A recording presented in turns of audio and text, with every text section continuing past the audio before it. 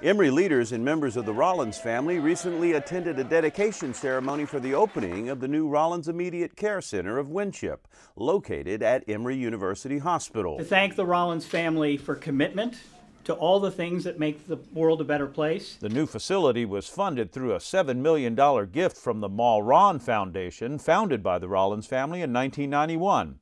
The gift also includes a $3 million endowment for cancer research. In envisioning the need for this new facility, the Rollins family turned their insights, their personal insights, into real action, advancing the development of a specialized center that provides targeted care for cancer patients when they are often at their most vulnerable during their cancer journey. It's great to see the recognition of innovation, partnership, and the excellence that really will be brought to bear on our cancer patients and their families.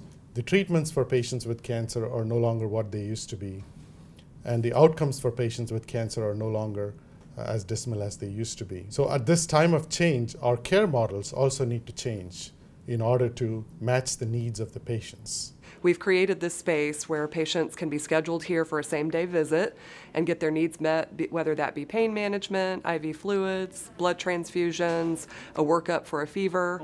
This is not an emergency room. Somebody that's coming in with chest pain and a heart attack, this is not the right place for them. We have other places that do that more.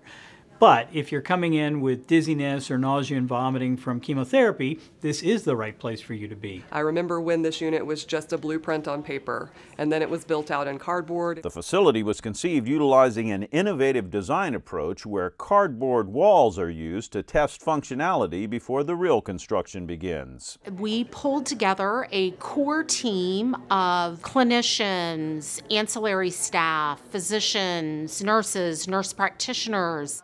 Oncology is our passion, so we're going to be able to give these patients the kind of care that they really need and deserve. You spend less resources, hopefully less time. So if we can get a patient in the ICC and not admit them, that's a huge saving of resources, and it's a much bigger plus for the patient. A separate cancer immediate care facility is also planned for Winship at Emory Midtown, a new 17-story tower currently under construction.